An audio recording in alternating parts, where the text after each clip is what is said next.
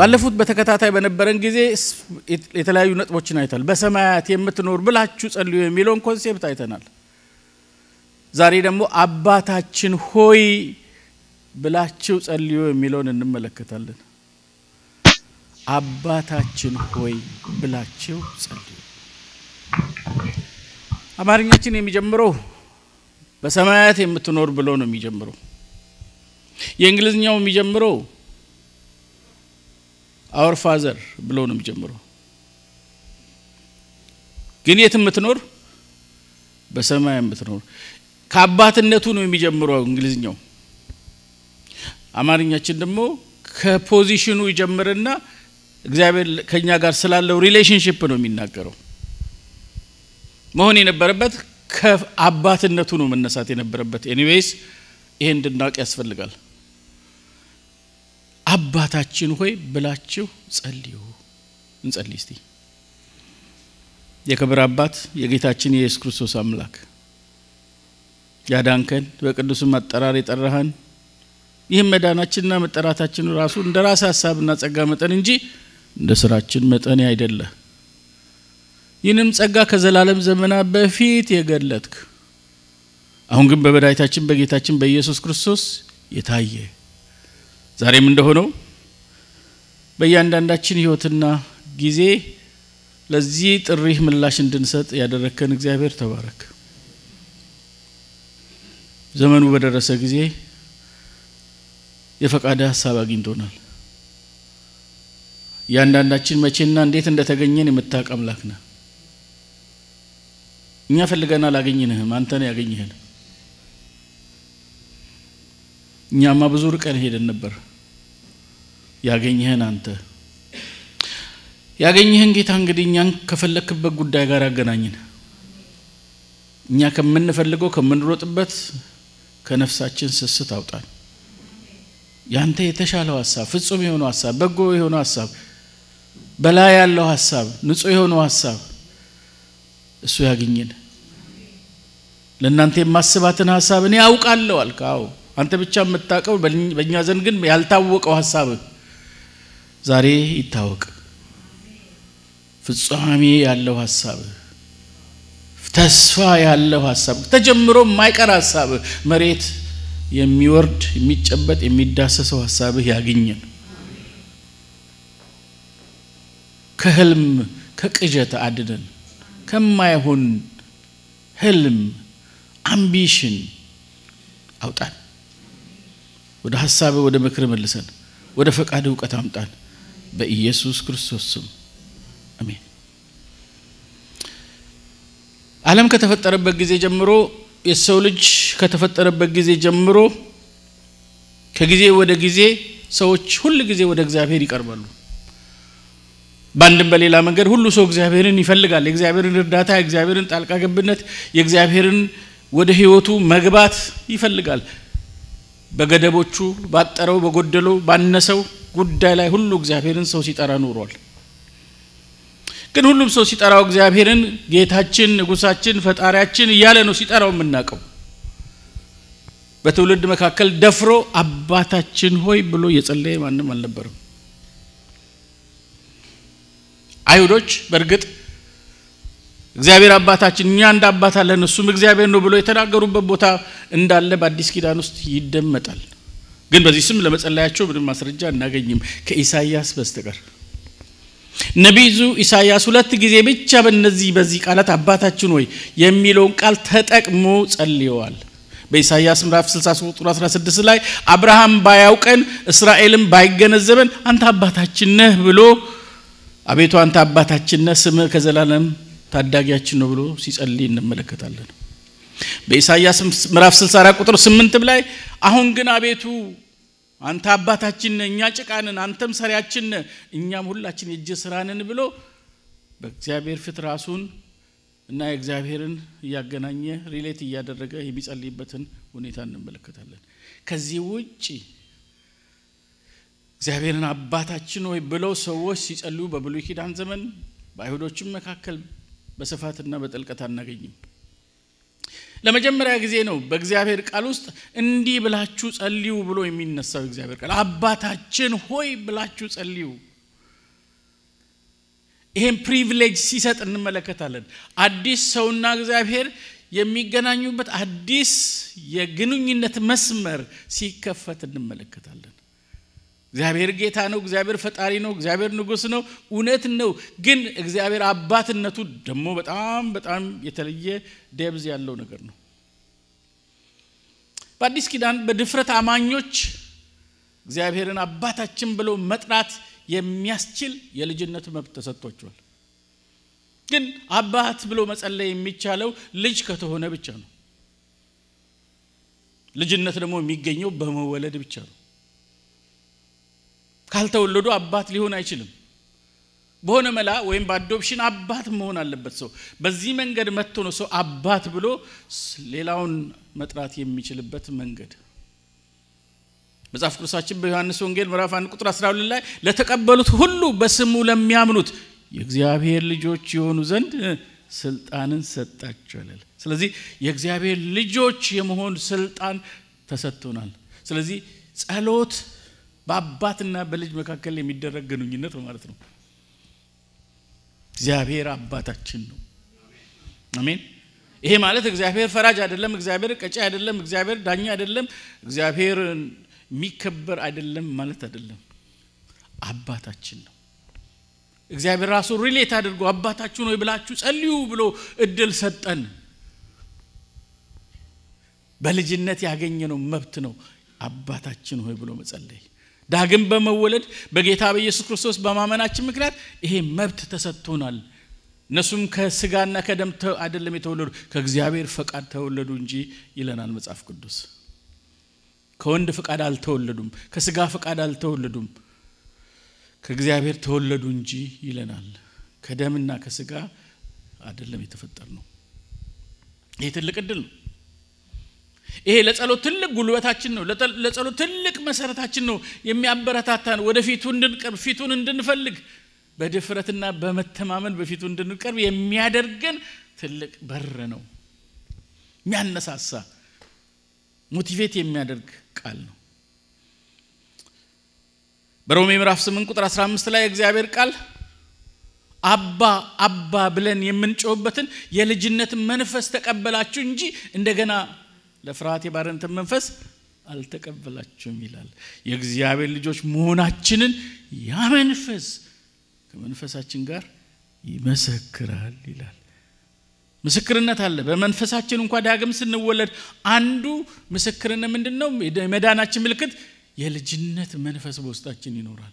የሚመሰክር የእግዚአብሔር ልጆች እንደሆንን የሚመሰክር መንፈስ በውስጣችን አለ። የልጁ መንፈስ አለ። እሱ መንፈስ እግዚአብሔር አባት እንደሆነ እንድናስብ እንደ አባት እንድንቀርበው እንድንፈልገው የሚያደርግ መንፈስ ነው። ያ መንፈስ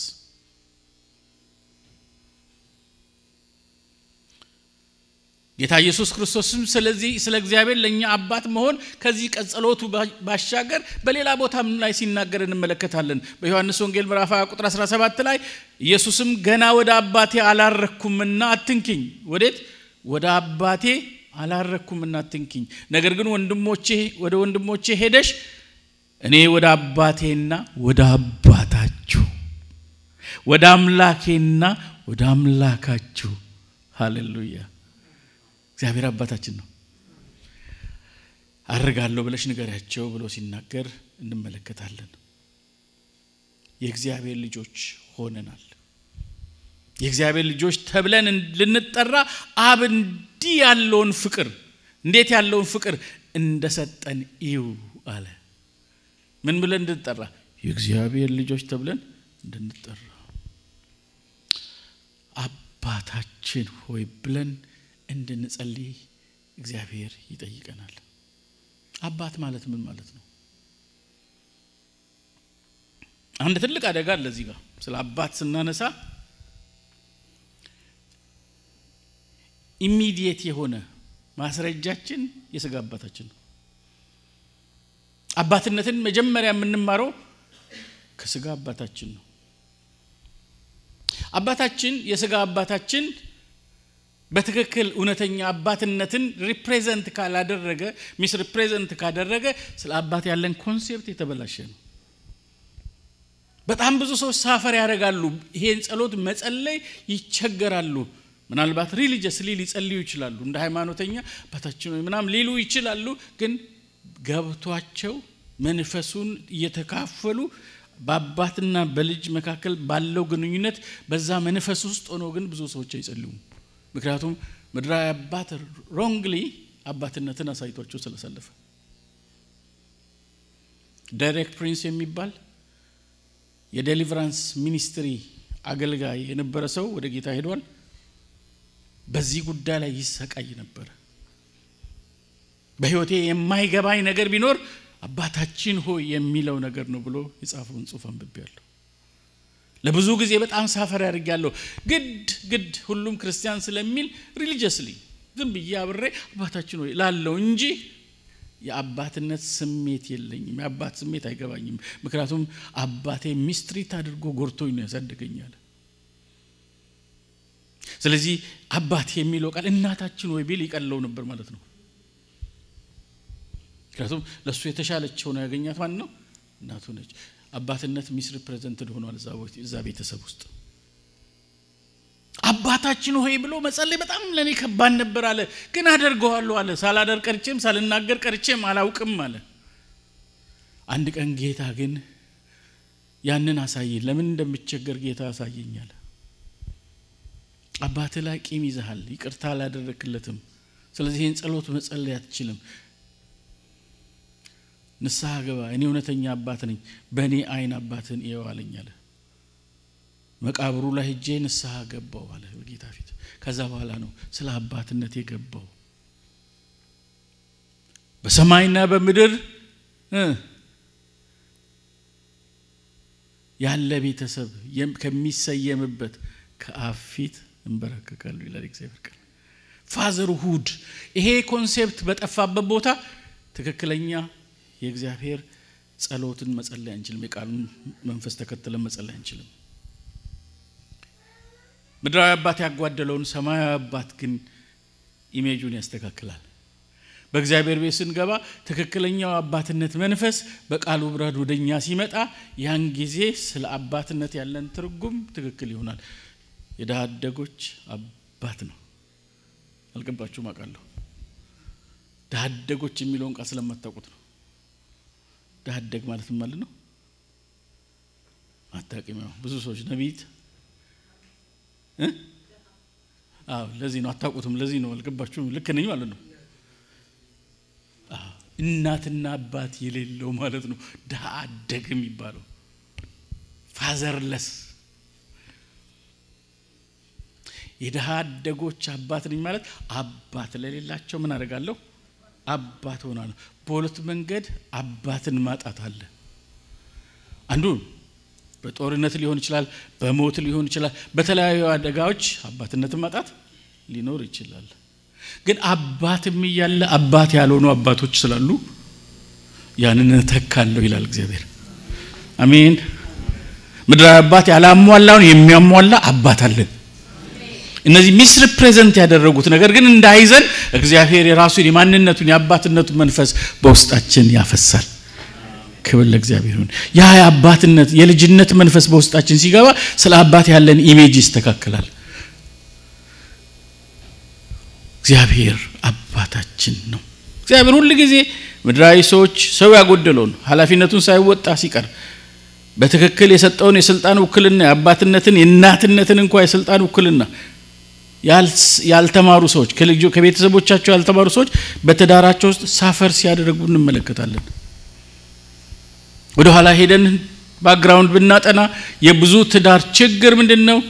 ሚስረት ፕሬዘንት የተደረገ አባትነትና እናትነት ባለበት ፋሚሊ ውስጥ ማደጋችን ነው ዲስፋንክሽናል ፋሚሊ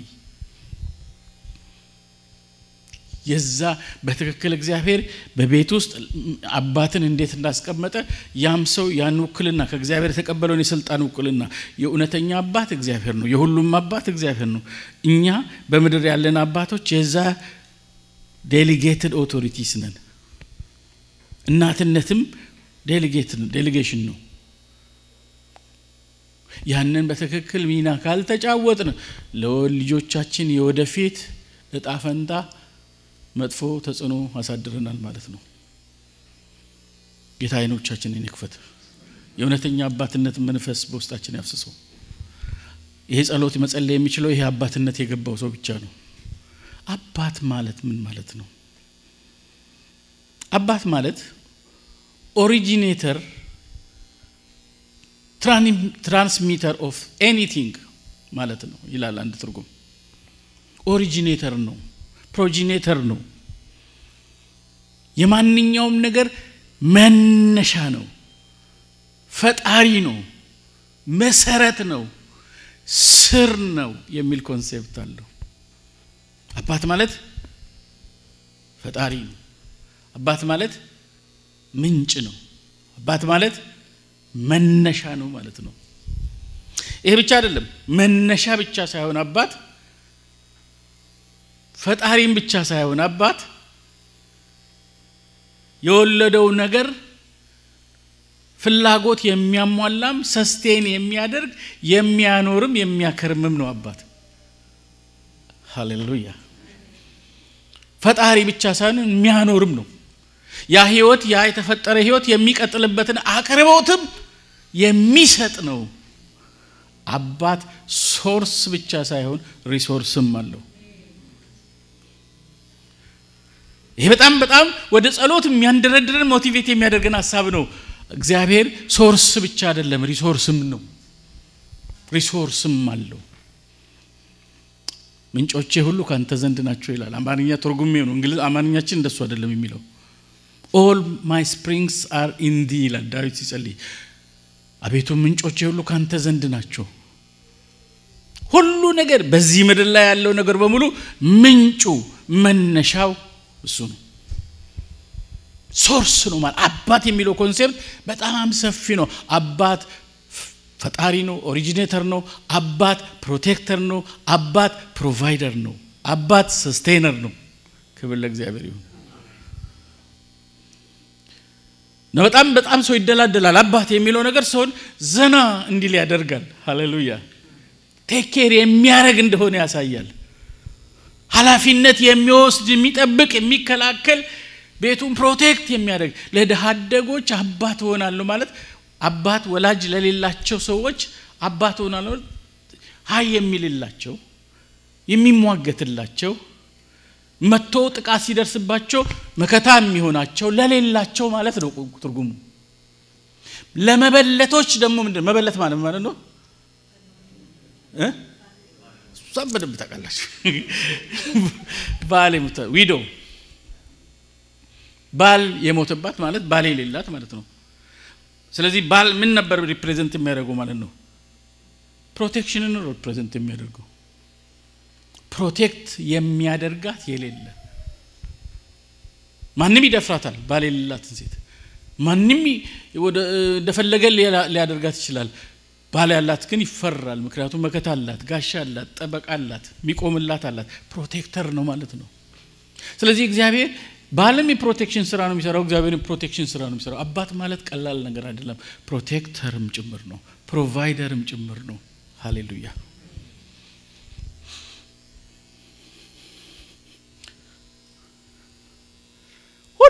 ነገር ከዚህ ከአባት ከሶርስ ነው የሚመጡት ማንኛውም በዚህ በሚታየው ዓለም ላይ ያለው ነገር በሙሉ ከላይ ከሚመጣ ነገር ጋር የተገናኘ የተሳሰረ ጉዳይ ነው እቺ ዩኒቨርስ በዚህ ነው የምትተዳደረው ፍጥረት ሁሉ በዚህ ውስጥ ይተዳደራል ዳዊት የሚጸልየው ጸሎት በጣም ደስ ይለኛል ልቤን ይነካኛል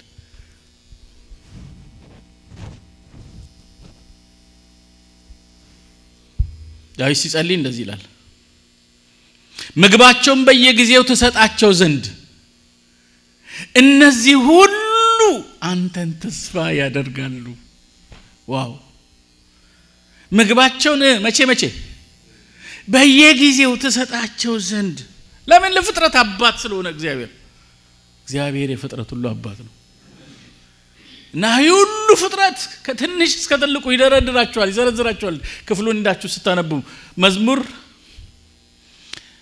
104 ከ27 እስከ 30 ሄዳችሁ ይዘረዝራል ከአንበሳው ከዘንዶ ከመኑ አይቀር ሁሉን ይጠራልና እነዚህ ሁሉ ትላትሎቹ ሳይቀሩ አንተን ተስፋ ያደርጋሉ ምክንያቱም አንተ ምን ስለሆንክ አባት ነህ ሶርስ ነህ የሚያስፈልጋቸው አቅርቦት ሁሉ ካንተ ዘንድ ስላለ በየጊዜው ምግባቸውን በጊዜው ተሰጣቸው ዘንድ ታይምሊ እንዳይጓደልባቸው ፍላጎታቸውን ልትሞላ ሁሉም አንተ ምን ያደርጋሉ ተስፋ ያደርጋሉ ይሄ ነው አባትነት ተስፋ ያደርጋሉ በሰጣቸው ጊዜ ይሰበሰባሉ ደስ አይሉ ፍጥረትን አስቡት በአንድ ጊዜ በሰጣቸው ጊዜ ምን ይሆናሉ ይሰበሰባሉ እጅን ትከፍታለህ ከመልካም ነገር ይጠግባሉ ዋው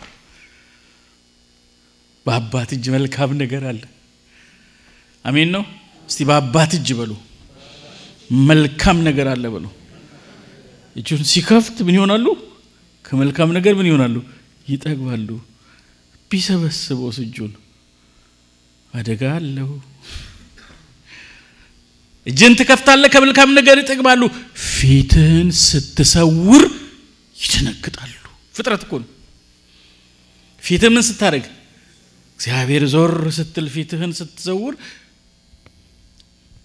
ምን ይሆናል ፍጥረት ይደነግጣሉ እነዚህ ሁሉ ፍጥረት ምን ይሆናሉ ይደነግጣሉ ተራሮች ይደነግጣሉ ዛፎች ይደነግጣሉ እንስሶች ይደነግጣሉ ህልውናቸው በሱ ስለሆነ ፊቱን ማጣት ከባድ ነው ነፍሳቸውን ታወጣለህ ይሞታሉ ወደ አፈራቸው ይመለሳሉ ግን ደግሞ መንፈስን ትልካለህ ይፈጠራሉ የምድርን ፊት ታድሳለህ ይላል ሃሌሉያ እግዚአብሔር አባት ነው የፍጥረት ሁሉ አባት ነው ክብር ለእርሱ ይሁን አባትነት በጣም ከባድ ነገር ነው በጣም ጥልቅ ነገር ነው ሪሶርስ ፉል ነው ሶርስም ነው ሪሶርስም አለው እግዚአብሔር ለስጋ ሁሉ ምግብን የሚሰጥ ምሕረቱ ለዘላለም ነው ይላል ዳዊት ሲናገር ለስጋ ሁሉ ምን የሚሰጥ ምግብ የሚሰጥ አቅራቢ ነው መጋቢ ነው ቀላቢ ነው እግዚአብሔር አሜን እስቲ እግዚአብሔር አባቴ ነው በሉ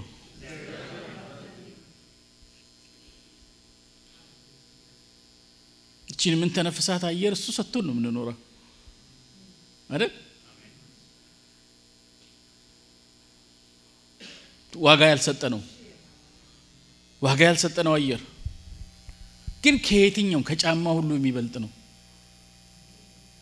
ጫማ ባይኖርን ይቆረቆረናል ያመናል እንጂ መሄድ እንችላለን አየር ባይኖርን ግን መኖር እንችላለን አንችል ዋይት ሃውስ ውስጥ መኖር አንችልም አየር ርካሽ ነው ክፍያም የለው በነፃ ነው ይሄን ሁሉ አየር እየሰጠን ማንኛው መንግስት ነው እስቲ አየሩን እኔ ኦክሲጅኑን ናይትሮጂኑን እንትኑን ሁሉ ተቆጣጣሪ ያቀርብላችኋል ያለ መንግስት አለ በፍጹም ከነገስታት ያመለጠ ከሰው እጅ ቁጥጥር ውጪ የወጣ ግን እግዚአብሔር ለሁሉ በነፃ የሰጠው አየር መተንፈስ ትልቅ ነገር ነው አስም በሽታ ቢይዛችሁ ኖሮ ታውቁት ነበር አየር ምን ያህል ኢምፖርታንት እንደሆነ አባት ነው እግዚአብሔር አባት ነው ምን ቆመን የምንሄደው በርሱ ነው ወተን የምንገባው በርሱ ነው እውነት ነው የምንናገረው ትንፋሻችንና መንገዳችንን በእጁ የያዘ ነው ይላል መጽሐፍ ቅዱስ ደስ የሚለኝ ቃል ነው ትንፋሽ በእጅ ይያዛል የፍጥረት ትንፋሻችን ተንፋሻችንን ደሞ ምን ሄዳትን ከዚህ ከኢቫንስተን ከንትን ከሰበርብ ከምን ምትሉ ጥሯቸው እነዚህ መንገዶች ሁሉ በእጁ ያዘ ይሄን ነው ብቻ ሳይሆን ምን ሄዶንም ገና የሚቀረድንም ጭምርኩ ነው ሃሌሉያ እሱን ሁሉ በእጁ የያዘ አምላክ ነው አባትነት አይገባው እውቅና ልንሰጠው ይገባል ለዚህ አባትነት እግዚአብሔር አባታችን ነው ለሚጠሩት ለቁራዎች ጫጩቶች ለእንስሶች ምግባቸውን ይሰጣል የፈጣሪ ሆነ አምላክ የሁሉም አባት መሆኑን እናያለን ለፍጥረት ሁሉ ፍላጎት መሟላት የሚያስፈልገው ነገር የሚያቀርብ አምላክ እንደሆነ እንመለከታለን ኦሪጂኔተር ብቻ ሳይሆን ሰስቴይነርም ነው አኗሪ ነው ለሁሉም ኮንሰርን ነው ይሄ ብቻ አይደለም ይሄ አባት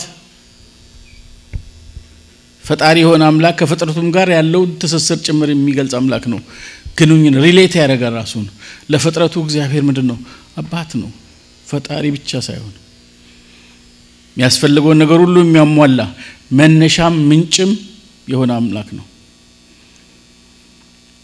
አባትነቱ ወደፊቱ እንድንቀርብ ያበረታተናል አባትነቱ ለጸሎት መልሳችን እርግጠኞች ያደርገናል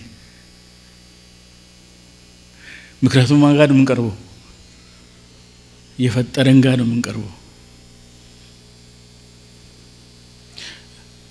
የፈጠረን ጋር ነው የምንቀርበው ማያቀን ማያስብልን ጋር አይደለም የምንቀርበው ስለዚህ መልስ እንደምናገኝ ከወዲሁ ከመጀመሪያው እርግጠኞች ያደርገናል ይሄ አሜን መልስ እንደምናገኝ አውቀን ነው እግዚአብሔር ፊት የምንቀርበው ለምኑ ምናልባት ሊሰጣችሁ ይሆናል የሚል ቃል አልተጻፈም ለምኑ ይሰጣችኋል ይሰጣል ማለት ነው እስቲ ይሰጣል ብሎ ክብር ለእርሱ ይሁን ፈልጉ ታገኛላችሁ ምክንያቱም አባት ነው የሚያለፋ አባት አይደለም ጨካኝ አባት አይደለም የማያቀን ሳይሆን የፈጠረን አምላክ ነው ስለዚህ ይሄ ድፍረት ይሆነናል ይሄ በፊቱ በመተማመን እንድንቀርብ ያደርገናል ለጸሎታችን እርግጠኞች እንድንሆን ያደርጋል ያነቃቃናል ያነሳሳናል ፊቱን እንድንፈልግ ያደርገናል we are dead sure ምክንያቱም አባት ፊት ነው የምንቀርበው አይሰጠኝ ሆይ ተብሎ የሚጠረጠር አምላክ አይደለም የሚሰጥ አምላክ ነው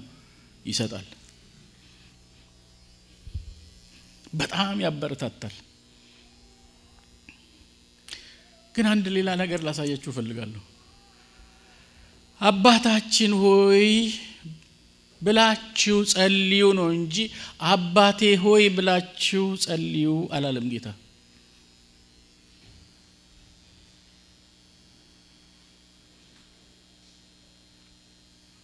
ይሄ ጸሎት የኪንግደም ጸሎት ነው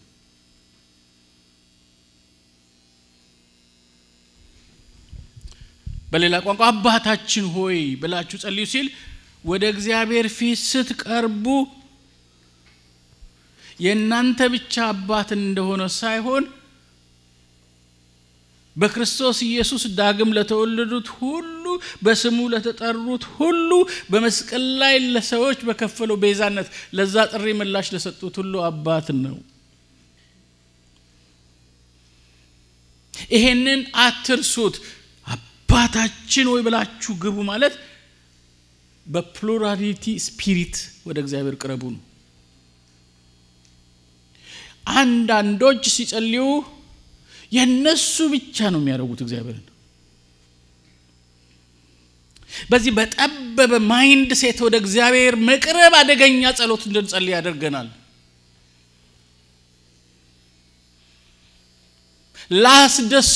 ላላስደሰቱን ለሚወዱን ለማይወዱን ለሚመቹን ለማይመቹን ግን በስሙ ለተጠሩት ሁሉ አባት ነው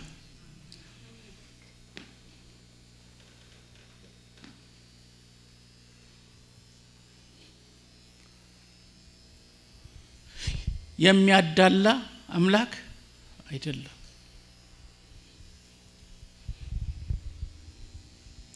ለሁሉ የሆነ አባት ነው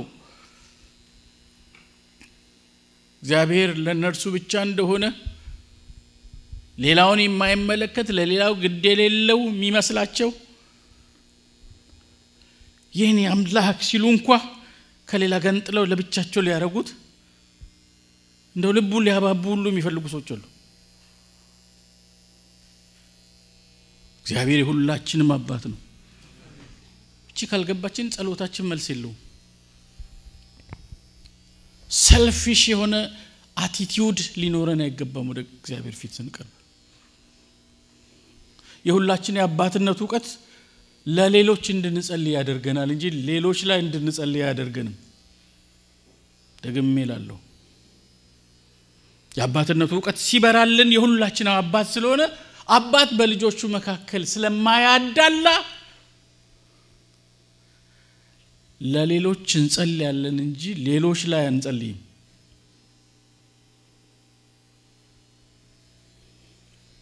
ሌሎች ላይ መጸለይ ሟርት ይባላል ሰው ላይ አይጸለይም ለሰው ይጸለያል እንጂ ይሄንን ዴቨሎፕ እንድናደርግ እግዚአብሔር ይፈልጋል አባታችን አባቴ አታርጉት አባታችን ነው as a body of Christ የኪንግደም ጸሎት እንጸልይ ሁሉን የጨመረ ሁሉን የሚያካትት ስለ ሁሉ ኮንሰርን ያለው አምላክ እንደሆነ አስበን እንጸልይ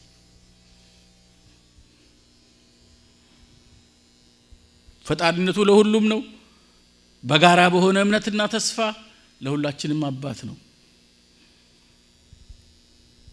በመስቀል ላይ በመሰራው ሥራ በክርስቶስ ኢየሱስ በማመናችን የሁላችንም አባት ነው ይልቁን ደግሞ በመንፈስ ቅዱስ በጥምቀት ወደ አካሉ ለተጨመረ ሰዎች የሁላችንም አባት ነው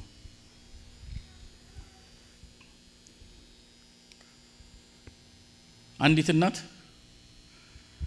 ልጇን ከደጉ ሳምራዊ ትምህርት የደጉ ሳምራዊ ታውቃላችሁ አይደል እሱን ትምህርት ታሪክ ከሰማ በኋላ ልጇን ምን ተማርክ ከዚህ ታሪክ ብላ ጥያቄ ጠየቀችው አሉ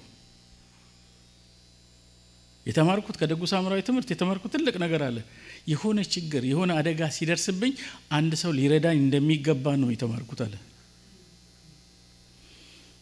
የሁላችንም አመለካከት እንደዚህ ነው ሁሉ ጊዜ somebody on behalf of us እንዲሆን ነው የምንፈልገው እንደሚረዳን እንኳን የሚል ኮንሴፕት የለንም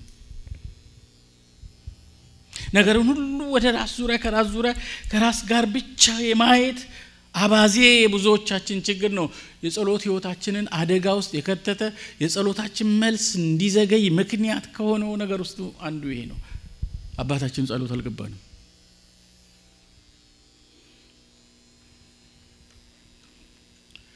አራት ልጆች ያሉት አባት ሶስቱን ልጆቹን ጎድቶ አንዱን ልጁ ብቻ መልካም የሚያደርግለት አባት በሶስቱ ጉዳት አንዱን የሚያስደስት አባት ጤናማ አባት አይደለም ልክ ነው ሁሉም ልጆቹ ናቸው አይደል ሁሉም ከርሱ ነው የወጡት አይደል ጤናማ አባት ካደረገ አንፌር የሆነ ሰው ነው ለሁሉም ልጆቹ እኩል ነው አባት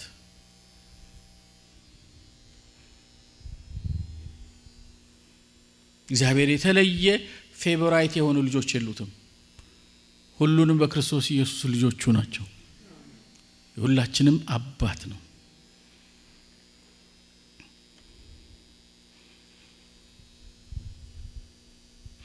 ስለዚህ ወደ አባታችን ወይ የሚለው ጸሎት ብሮደር የሆነ ፐርስፔክቲቭ እንዲኖረን ያደርጋል እግዚአብሔር ፊት ስንቀርብ ቦዲ ውስጥ ለብቻው እንዳለ ሰው ሳይሆን በአንድ አካል ውስጥ በአንድ ትልቅ ግዙፍ የሆነ እግዚአብሔር እቅፍ ውስጥ ቤተሰብ ውስጥ ፋሚሊ ውስጥ እንዳለና ስለ አባት ሲጀምር ስለ ፋሚሊ ነው ማለት ነው አባት ካለ ፋሚሊ አለ ልጆች አሉ ቤተሰብ አለ ማለት ነው ስለዚህ ነው ሐዋርያ ጳውሎስ ሲናገር በሰማይና በምድር አባትነት ከሚሰየምበት ከአብ ፊት እንበረከካለሁ አለ በሰማይም ፋሚሊ ነው በምድርም ፋሚሊ ነው የእግዚአብሔር አጀንዳ ፋሚሊ ኮንሴፕት ፋሚሊ ሜንታሊቲ ሊኖረን ይገባል እያልኳችሁ ነው ሰዎችን ኤክስክሉድ ልታረጉ አትችሉም ጸሎታችን ሁሉን የሚወድ ሁሉን የሚያቀፍ ሁሉን ያካተተ በአንድ አባት ጥላ ስር እንዳለን በሚያስብ በሰፋ ከግል ፍላጎትና ጥቅም ባለፈ መልኩ እግዚአብሔር ፊት መቅረብ አለብን እያልኳችሁ ነው ፕሉራሊቲ ሊኖረን ይገባል ይሄ ማለት የግል ጥያቄዎች የሉንም እግዚአብሔር ፊት የግል ጥያቄዎችን አናነሳም ማለት ግን አይደለም ሞቲቫችን እንደዛ ይሁን ለማለት ነው ህይወት በብዙ የግል ጥያቄዎች የግል ፈተናዎች ውስጥ እንድናልፍ ታደርገናለች እውነት ነው አይደል በብዙ ፐርሰናል የሆኑ የግል የሆኑ ምናልፍባቸው ምንጎዳባቸው ጉዳቶች ይኖሩናል ጌታ ኢየሱስ ክርስቶስም የግል ጸሎትን የጸለየበት ጊዜ አለ አባቴ ሆይ አምላኬ ለምን ተውከኝ ያለበት ጊዜ የለም አምላኬ ፐርሰናላይዝ አድርጎት አምላኬ ብሎት የጸለየበት ጉዳይ አለ ግን ሞቲቭ ሌሎችን ኤክስክሉድ የሚያደርግ ሌሎችን ከጨዋታ ውጪ በሚያደርግ አስተሳሰብ ውስጥ አይሁን ለማለት ነው እየተናገርኩ ያለሁት የግል ጸሎቶች አምላኬ አባቴ ብለን መጸለይ ልክ አይደለም ይያልኩ አይደል ግን having that mind ያንን አእምሮ ያንን አስተሳሰብ ከውስጣችን ሳናወጣ የፋሚሊ ማይንድ ሴቱ የኪንግደም ሜንታሊቲ ሳይጠፋ ነው መጸለይ ያለብን እያልኳችሁ ነው እናስፋው ለማለት ነው አባታችን አምላካችን ፈጣሪያችን ንጉሳችን ማለት እንችላለን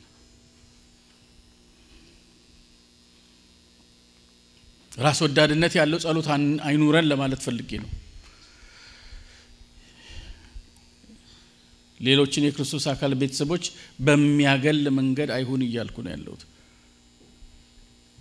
እግዚአብሔር አባት ነው የሁላችንም አባት ነው ይሄ የጸሎታችንን ፈውስ ያመጣዋል ጸሎታችንን ይፈውሳል ንጹህ ጸሎት እንድንጸልይ ያደርጋል የቤተሰብ ጸሎት ስንጸልይ ቤተሰብ ውስጥ ያለ ሁሉም በአንድ ፋሚሊ በአንድ አባትነት ውስጥ እየገባ በአንድ ቤተሰብ ውስጥ እየተዳደረ የሚሄድ እግዚአብሔር ፋሚሊ ነው መመስረት የሚፈልገው አብርሃምን ሲመርጥ እግዚአብሔር አብርሃምን የመረጠበት ትልቁ አጀንዳ ምንድነው ከኔ በኋላ ቤተሰቡን ልጆቹን ስርዓትና ፍርድን ያውቁ ዘንድ ያስተምራቸዋል ለዚህ ነው የመረጥኩት አብርሃምን ነው የሚለው ገና ከዘፍጥረት ጀምሮ እግዚአብሔር ዓላማው ፋሚሊ ነው ቤተሰብ ነው ሁላችንም የክርስቶስ ቤተሰቦች ነን አንድ አካል ውስጥ ነን ያለን ብልቶች ነን እያንዳንዳችን መጽሐፍ ቅዱስ ይሄን እውነት ነው የሚያስተምረን ብልቶች ነን አንዳንዳችን አስቸጋሪ ብልት ልንሆን እንችላለን ማንመች ልንሆን ያ ሌላ ጉዳይ ነው ግን አንድ ቤተሰብ ነን አንድ አካል ነን ይሄን በውስጣችን ማስፋት ይገባናል እንዴት እንጸልይ በዚህ ብሮድ በሆነ ፐርስፔክቲቭ ውስጥ ሆናችሁ ጸልዩ አባታችን ሆይ ብላችሁ ጸልዩ እንጸልይ